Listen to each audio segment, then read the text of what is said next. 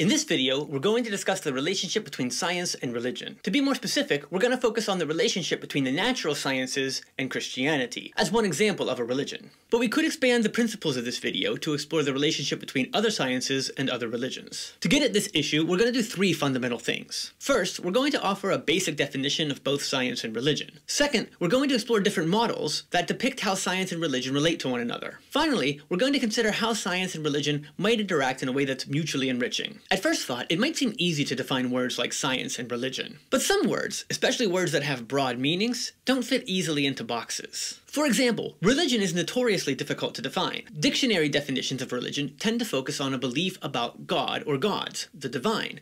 But this is a bit narrow depending on how we define the word God. There are religions out there that don't specify or center around beliefs in a god. The French sociologist Émile Durkheim defined religion as a unified system of beliefs and practices relative to sacred things, that is to say, things set apart and forbidden. The German-American philosopher Paul Tillich defined religion as something that deals with ultimate concern. By this phrase, Tillich meant a concern that gives shape and meaning to everything else that we might be concerned about. The fundamental concern. The British-American philosopher John Hick defined religion as a response to the transcendent. In the most basic sense, transcendent means something that is profoundly beyond what we typically consider to be normal, the experience of something greater than ourselves. For the purposes of this video, we're going to combine a few different elements of these definitions to suggest that religion refers to responses to something ultimate or transcendent that are formed into systems of beliefs, moral codes, and spiritual practices. To be clear, I'm not saying that this is the right or true definition of religion.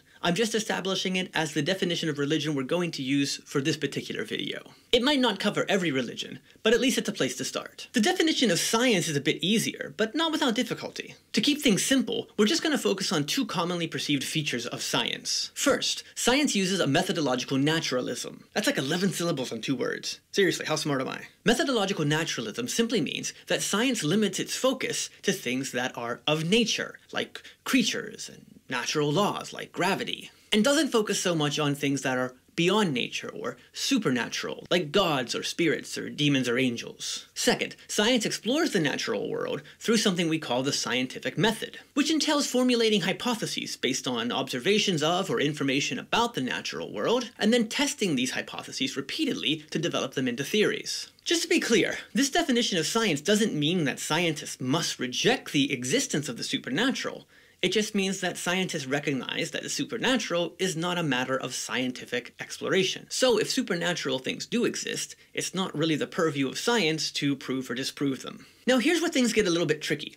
If religion tends to deal with the ultimate or the transcendent, and science tends to deal with the natural, how are the two related? And what happens when the evidence that we have from science conflicts with our religious beliefs about what is ultimate or transcendent? To answer this question, let's take a look at a few different models of the relationship between science and religion. A number of different authors, including Ian Barber, John Polkinghorne, and John Hott, have come up with a set of models to describe the relationship between religion and science. While each set of models has certain nuances, here I'm going to focus on the common features, just to provide a basic overview of possible ways religion and science might relate to one another. Let's look at 3 fundamental options. The first model maintains that science and religion are enemies, battling for supremacy in an effort to have absolute authority over explaining the world that we live in. This view is often found in fundamentalist forms of religion, including certain branches of Christian evangelicalism. These groups might reject science because they believe it contradicts the basic tenets of their sacred texts, for example, the Bible. If the Bible says that God created human beings from the dust of the earth, but science tells us that human beings evolved from other non-human creatures over the period of millions of years, how do we settle this conflict? One could easily conclude that if science is correct,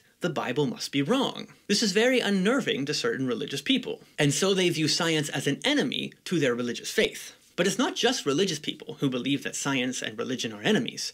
There are scientists who believe this as well. Some scientists maintain that the scientific explanation of the world demonstrates that religious explanations are wrong or unnecessary or at worst dangerous. People often refer to this worldview as scientific materialism. The second model maintains that science and religion don't conflict because they really don't have anything to do with one another. Science and religion deal with completely different fields of knowledge and completely different sets of questions, so there's no reason for there to be any interaction between science and religion. The American paleontologist Stephen Jay Gould maintained this view, saying that religion and science are non-overlapping magisteria. In other words, religion shouldn't have anything to say about scientific claims, and scientific claims shouldn't have anything to say about religious claims. It might be helpful to think of this in terms of an analogy. Imagine that religion is baseball and science is basketball. Baseball teams can play against other baseball teams, and basketball teams can play against other basketball teams. But it wouldn't make any sense to have a baseball team play against a basketball team. Why? Because they're two completely different sports, and they operate by a completely different set of rules and in different settings. A baseball diamond versus a basketball court. See, Carl, I know things about sports. Go sports! I love in basketball when they score the touchdown. The third model maintains that science and religion can work together in a mutually enriching experience. In other words, science can make religion better, and religion can make science better. And collectively, they can help contribute to a more comprehensive worldview, that is, a more comprehensive understanding of the world in which we live. After all, while science and religion do ask different types of questions, they both claim to deal with the same fundamental thing: reality. Whether that reality is purely natural, or ultimate, transcendent, or supernatural. In this model, science can provide us with reliable data about what the world is like and how it works. But science can't tell us if the world is good, or if it has meaning, or what it might look like to live a moral life. For these types of questions, we need religion, or at least philosophy. In my experience, students tend to assume that religion and science are enemies. They tend to gravitate toward that first model. I think the reason for this is because, in pop culture, science and religion are often presented as enemies, over issues like how old is the Earth, or evolution, or things like that. But it's important to note that many scientists and many religious people reject this enemy's perspective. They don't think science and religion are enemies. They also reject the idea that science and religion have nothing to do with one another. They may acknowledge that science and religion ask different types of questions, but they think that science and religion can work together to provide a more comprehensive worldview. Science can help describe the world in which religious people live, and religion can provide a framework of meaning and morality to the findings of science. To really get into how these different models might function, we would have to look at specific cases. For example, the case of evolution, or the question, how old is the universe and how old is the Earth? But I'll save that conversation for another time. The point of this video was to explore the relationship between science and religion by first defining both terms, or at least providing a definition for both terms, and then exploring different models of how science and religion relate to one another. I hope you've enjoyed this video. Until next time, farewell.